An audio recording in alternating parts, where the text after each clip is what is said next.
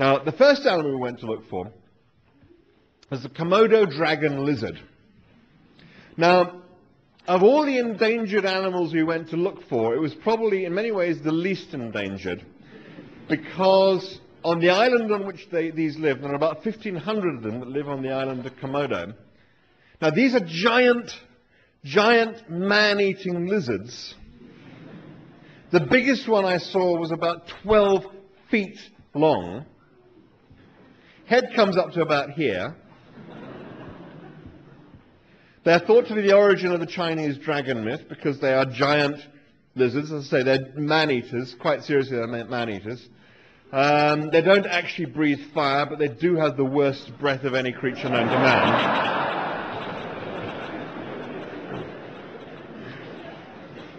And you might be forgiven for thinking that it's any other animal on Komodo that is really more endangered than it is. But anyway, we went along to look for them, and I have to say that the island of Komodo, it's not enough that it has 1,500 man-eating dragons marauding around on it. Just to make it a little bit interesting, it also has on it more species of poisonous snake than any equivalent area of land anywhere on Earth. So we approached the island of Komodo, which is in Indonesia. We approached Komodo rather nervously, and in a kind of roundabout kind of a way. In fact, we went by such a roundabout route that we actually went via Melbourne, because we wanted to try and get some advice. Now, the passage I want to read about this, I need to apologize in advance for the fact that my Australian accent isn't very good, but then, what the hell, you're all Germans anyway, you're not going to know the difference, are you?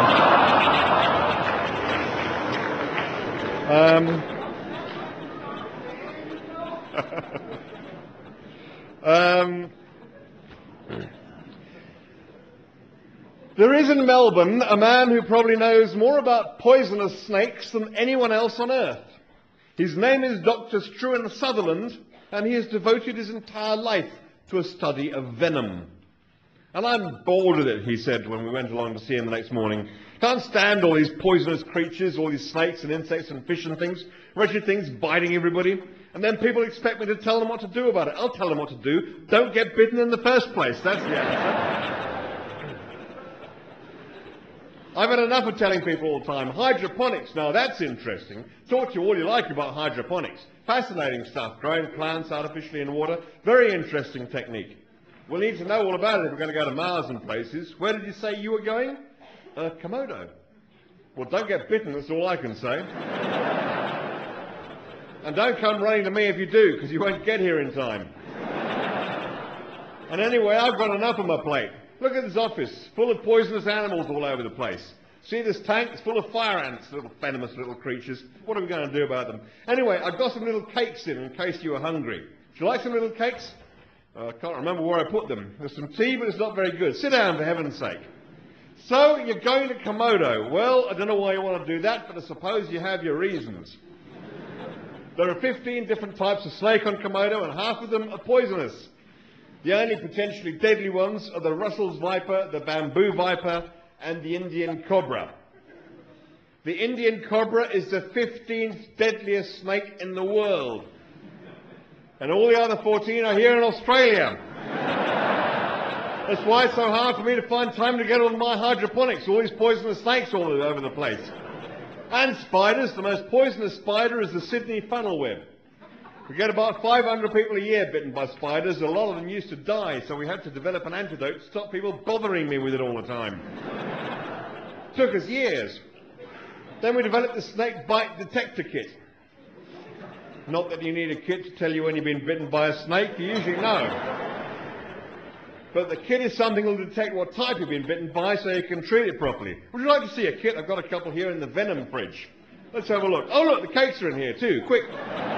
Quick, have one while they're still fresh. Fairy cakes, I baked them myself.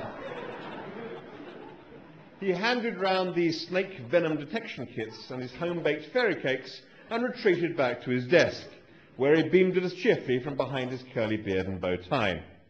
We admired the kits, which were small, efficient boxes, neatly packed with tiny bottles, a pipette, a syringe, and a complicated set of instructions that I wouldn't want to have to read for the first time in a panic. And then we asked him how many of the snakes he'd been bitten by himself. None of them, he said. Another area of expertise I've developed is that of getting other people to handle the dangerous animals. Won't do it myself, don't want to get bitten, do I? You know what it says on my book jacket? Hobbies, gardening with gloves. Fishing with boots, travelling with care, that's the answer. What else? Well, in addition to the boots, wear thick, baggy trousers, and preferably have half a dozen people tramping along in front of you, making as much noise as possible. The snakes pick up the vibrations and get out of your way, unless it's a death adder, otherwise known as the deaf adder, which just lies there. People can walk right past it and over it and nothing happens. I've heard of 12 people in a line walking over a death adder, and the 12th person accidentally trod on it and got bitten. Normally you're quite safe if you're 12th in line. You're not eating your cakes. Come on, get them down here. There's plenty more in the venom fridge. We asked apprehensively if any of the folk remedies or potions we'd heard about were any good. Well, 9 times out of 10 they'll work fine, for the simple reason that 9 snake bites out of 10 the victim doesn't get ill anyway. It's the last 10% that's the problem, and there's a lot of myths we've had to disentangle about snakes in order to get at the truth. You need accurate information. People's immediate response to snake bites is often to overreact and give the poor snake a ritual beating, which doesn't really help in the identification. If you don't know which exact snake it was, you can't treat the bite properly. Well, in that case, I said, could we perhaps take a snake bite detector kit with us to Komodo? Of course you can, Take as many as you like. Won't do you a blind bit of good because they're only for Australian snakes. So what do we do if we get bitten by something deadly then? I asked. He blinked at me as if I was stupid. Well, what do you think you do? He said. You die, of course. That's what deadly means.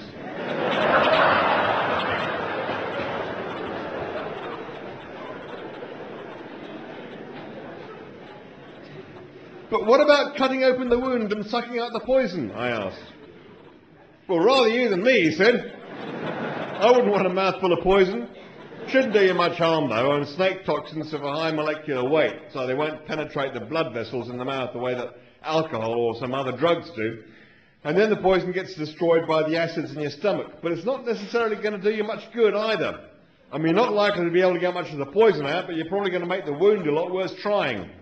In a place like Komodo, it means you quickly have a seriously infected wound to contend with, as well as a leg full of poison. Septicemia, gangrene, you name it, it'll kill you. What about a tourniquet? Well, fine if you don't mind having your leg off afterwards. You'd have to, because if you cut off the blood supply to it completely, it'll just die. And if you can find anyone in that part of Indonesia you'd trust to take your leg off, then you're a braver man than me.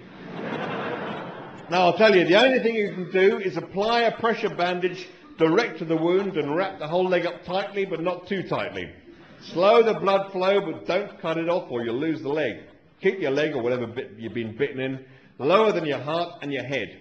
Keep very, very still.